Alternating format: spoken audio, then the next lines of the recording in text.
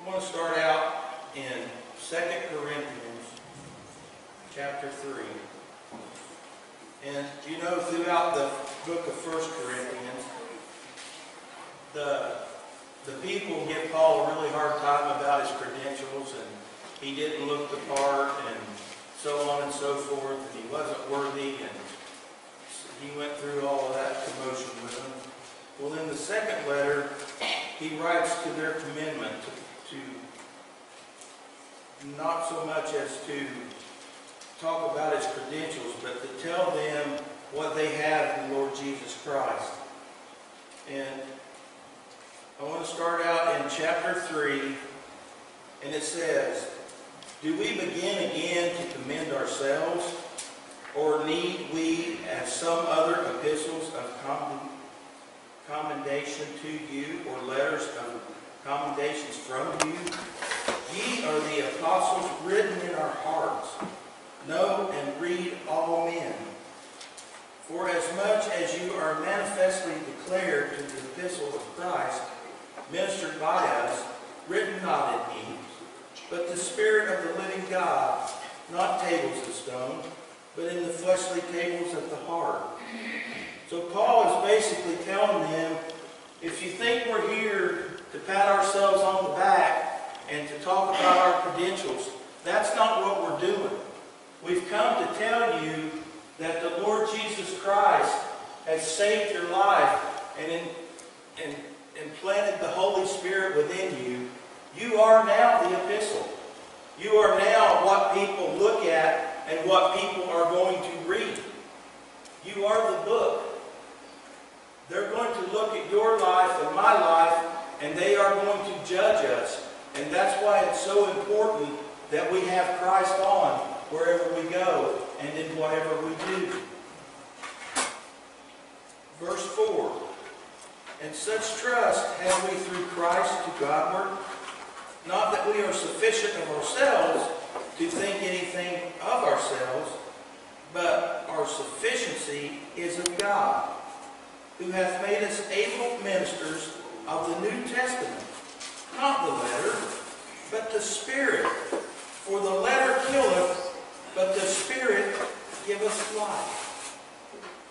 Have you ever, and this is one of the things that he still, to this day, tries to torment me with. And thanks to this church and the love of this church and the things that God has done in my life, have you ever got in the legal battle and all the legal documentations that are in that note, that are in the pages of those applications?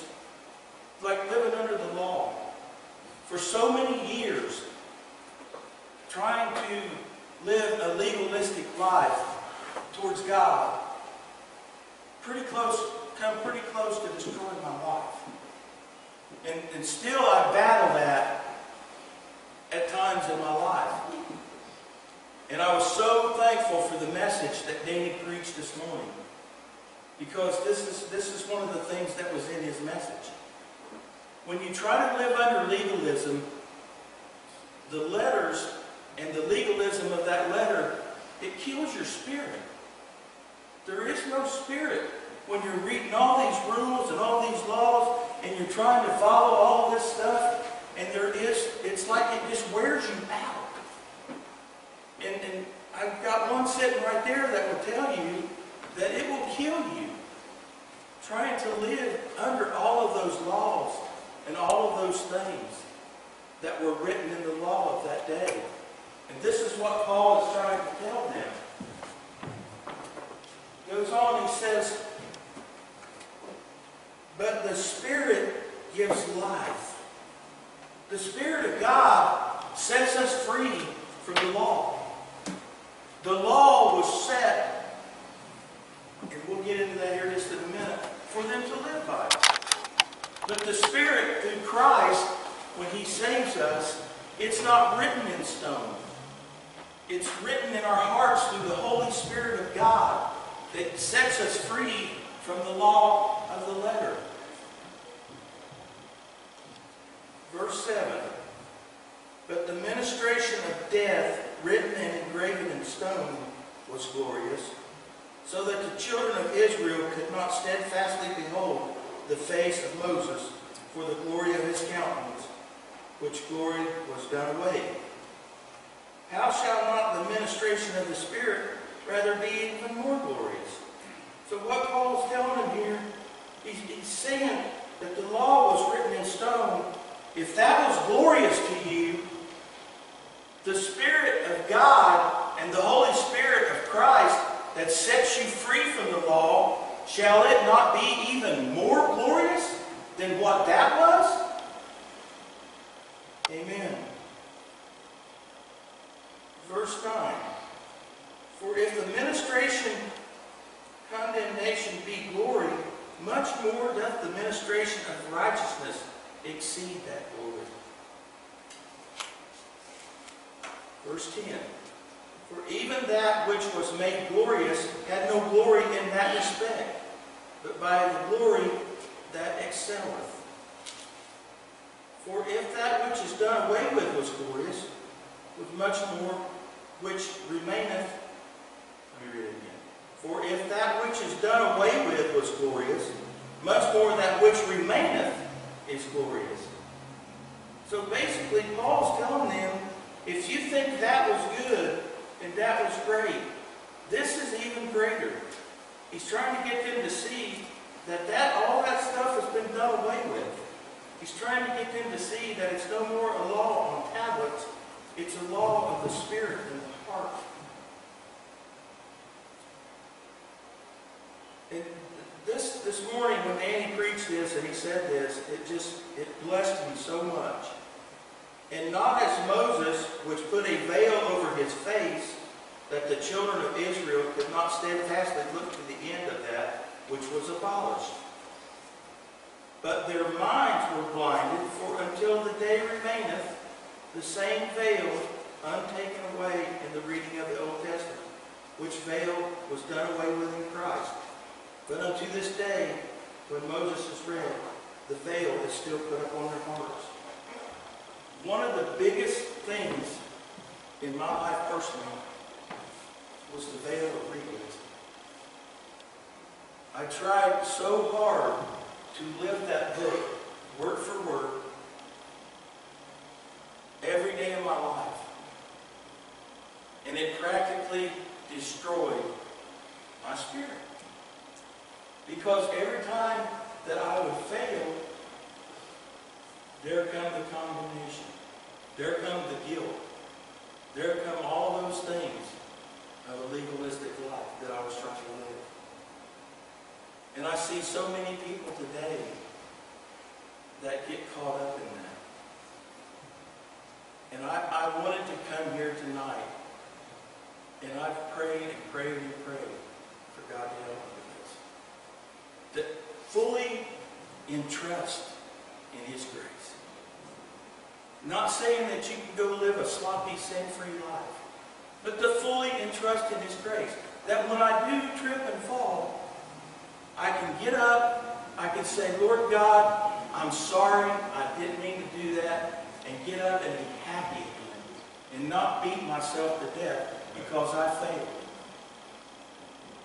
That is such, and when Danny was talking about that this morning, I wanted to jump, scream, and shout, and jump up out of that chair.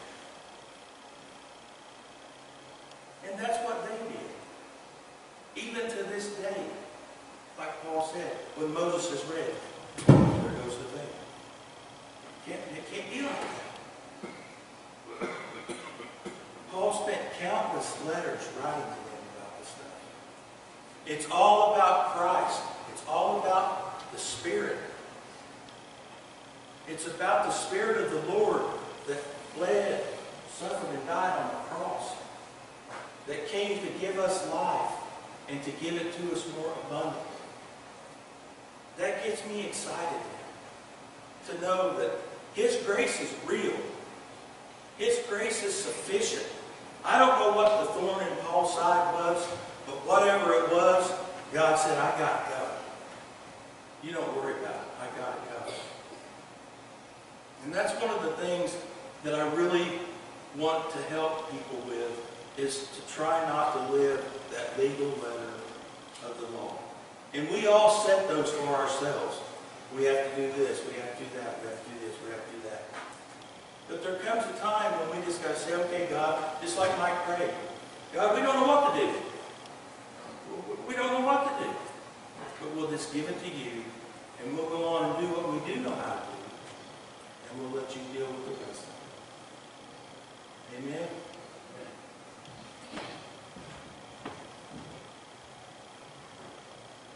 Okay.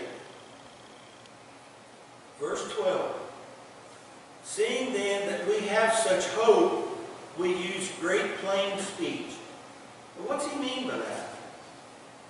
What he means by that is they have such hope. They have such hope in their hearts to know that Christ has set them free from all of that. They can go and they can be bold in the world, and they can tell people that the Lord Jesus Christ, when He comes into your heart, you are free. You are set free from the law of sin.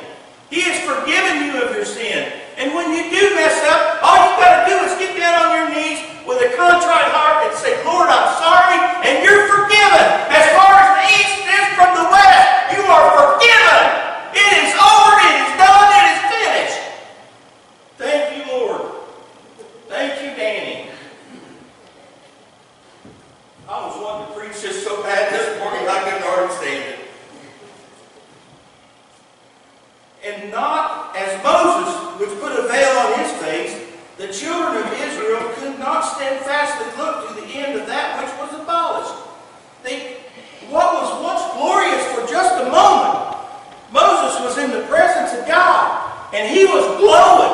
They couldn't look at him because Moses' face was like the sun. They couldn't look at him, and they still to this day don't know that that glory faded away.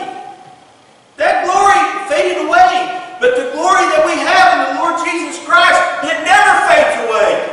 It is always a light in our life. It is always a light to our path. And we can go and we can be free in Him. And we can preach His gospel. And we can be bold about it. Because He is the Lord of lords, the King of kings. And He is coming back to this earth. And He set us free from the law of sin.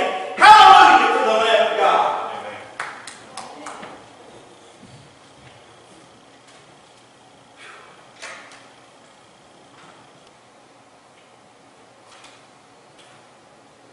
He goes on, verse 14. He says, but their minds were still blinded. You ever had your mind blinded? You ever had your mind blinded? You just couldn't. Somebody could sit and explain it to you and tell you over and over and over and over what this is really about, and you just couldn't get it. That's where they were at. And their minds were still blinded. For until this day remaineth the same veil untaken away in the reading of the Old Testament, which veil is done away with in Christ Jesus. But even unto this day, when Moses is read, the veil is upon their hearts. They would not have that the Lord Jesus Christ, when He came into their hearts, that they did no longer have to keep the law. Christ came and fulfilled that law, and took away that veil and ripped it down. It's over. It's gone. But even to this day, when Moses is read, the veil is still upon their hearts. Is the veil on your heart? Do you have a veil of something on your heart that causes you grief? That causes you not to be able to be free in Christ? To be happy. Because that veil will steal your joy. It will steal your peace. It will steal your very self. It will steal your mind. That's what Jesus is all about. He said, come to me that are burdened and heavy laden. Give it to me. It's not written in stone. Give it to me. Let me deal with this.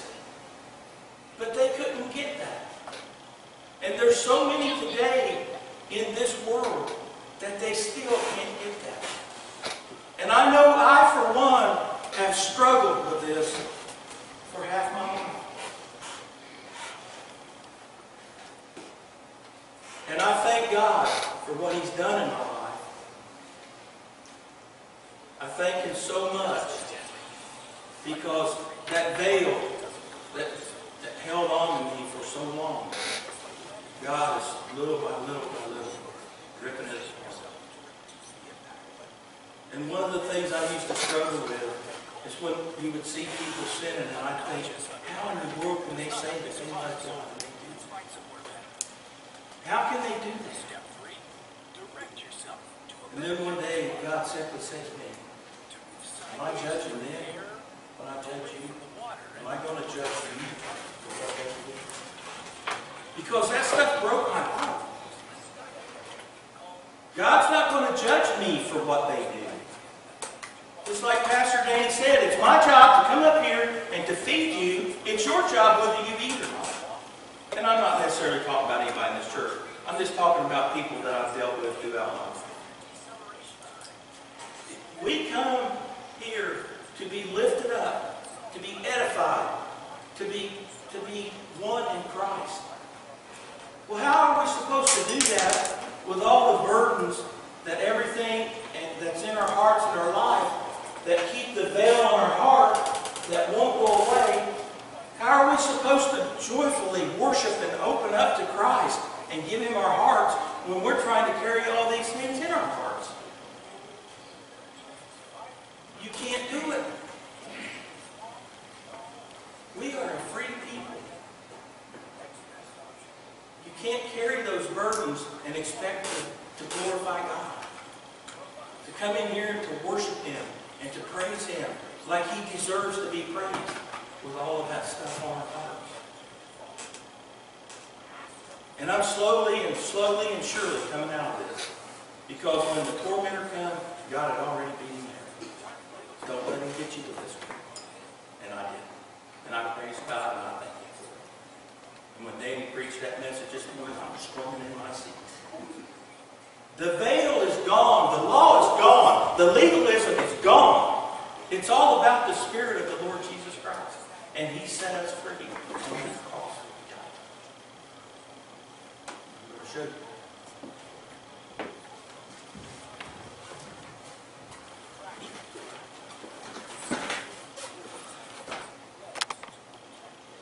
Nevertheless, when it shall turn to the Lord, the veil shall be taken away.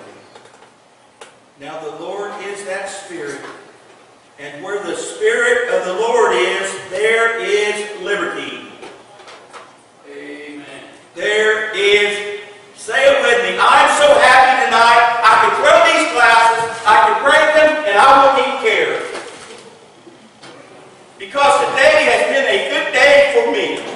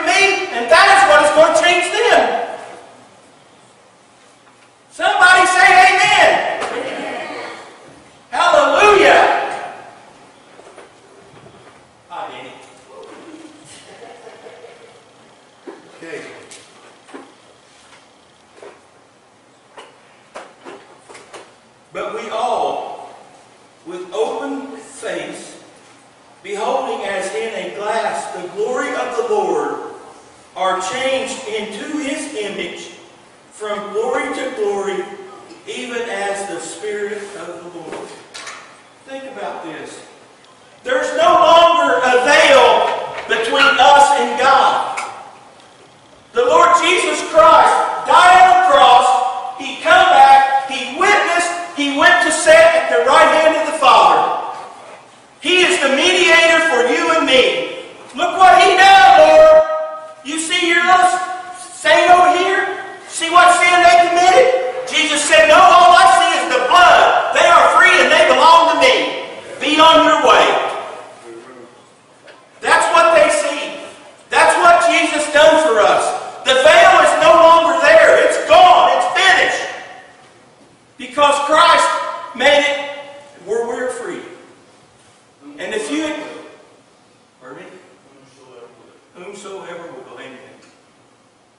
You see, Christ,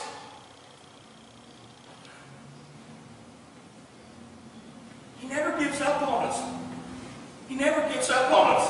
He knows what eats at our hearts. He knows when we're going to be tempted. He's already been through my life. He knows every horrible sin that I was ever going to commit. But He still called me and said, "Hey, Ricky Gray, come and preach my gospel." Why? I don't know. But I'm sure going to try my best to do it. Because He gave me freedom. If I mess up, that don't make me bad. That means I'm human. I messed up. If I didn't need Christ, where would I be? That's what He's there for. He's there that when we fall, He is there to pick us up and say, "Come on, buddy, you messed that one up. Let's go to the next one. That's behind you. Quit living in the past. Yesterday's gone. Head on towards the mark." That's what it's all about. That's where the liberty is. We messed up here, but we can get up tomorrow and do better. We can go out there amongst those people with our light shining bright for the Lord Jesus Christ. Because we are free. We have the liberty to go do that. Paul said they did it because they were excited. They didn't have to live under the law anymore.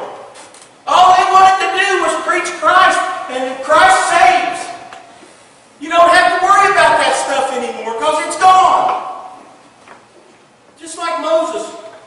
Moses looked to God and all His glory, and He shined like the sun. And it's like with Jesus, Moses' glory went away. But when we look at the Lord Jesus Christ, that glory is always there. That glow is always there. That glow should always be in us because He loves us. He died for us to put that glow inside of us. That's what it means to let your light shine. Amen. We don't have to live defeated. We've got a Savior that loves us. And He died for us. And He died to what? Somebody tell me. Right? But He died to give us life and give it to us more abundantly.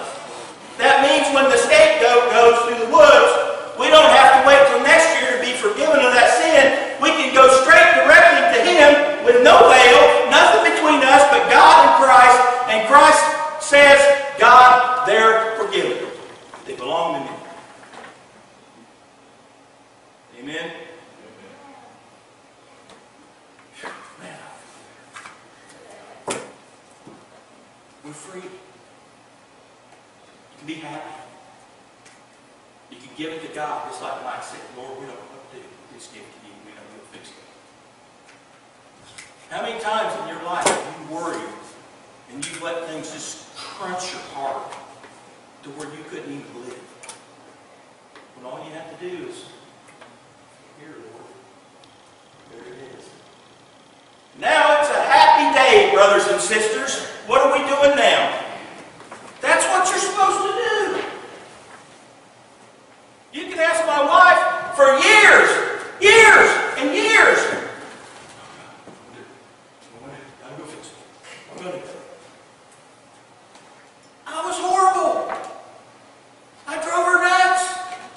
That's probably what's wrong with her now. I don't know. But when you learn to let that stuff go and let God have it, you don't even know the sins that I committed in my life. But I do. But God don't. Hallelujah, God don't. He forgot about them. Hallelujah. He don't remember them no more because the east is far from the west. He don't remember that anymore. Praise God. Praise God. Maybe I love you. She's just into this. I want to end tonight with this. If there's something that gets on your heart, get rid of it immediately. Give it to God. Don't let it burden you down. Like when He called me to preach.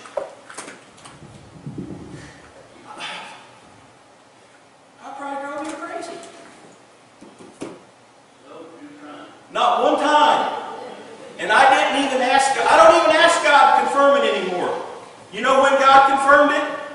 This morning. You know how many times I asked God, do you want me to change this? Is there something else? No. You know why? Because I knew if there was, He would have put it right there. He would have laid it right on my heart, just like He laid this on my heart.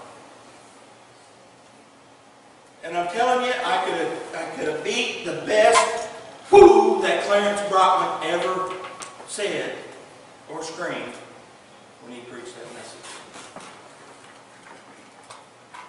And I thank God for it. And I thank God for all of you. Don't suffer with sin anymore. If you sin, get rid of it. Go on, try to do your best not to do it. That's what it's all about. It's like Danny said this morning, 7 times 70. That's in one day. So how many times does God forgive us? We're all at different points in our faith. I don't have to worry about them people out there anymore, because they might not be where I'm at in my faith. But one day they may be. But in some, God ain't going to hold me accountable for what they done. That used to drive me nuts. Instead of being the other way around, it was that way around, when it should have been this way around. I should have been shining for them, and I tried. But, like Danny said, I was probably damning them left and right because they was out there sitting like crazy. Yeah, you've done it, I've done it, I have. But let's not wait on that. Let's get it to God. Let's get rid of it. Because the veil's gone. You and I can go straight to the Lord Jesus Christ and say, Lord, I'm sorry. I'm sorry. Forgive me. And you know what? As soon as you get that out of your mouth, it's gone. That fast. And you're just as white as snow before you ever made it. Isn't grace amazing? Isn't grace amazing? While we were yet sinners, Christ died for us. You know what kind of meatheads we's all going to be? Especially me.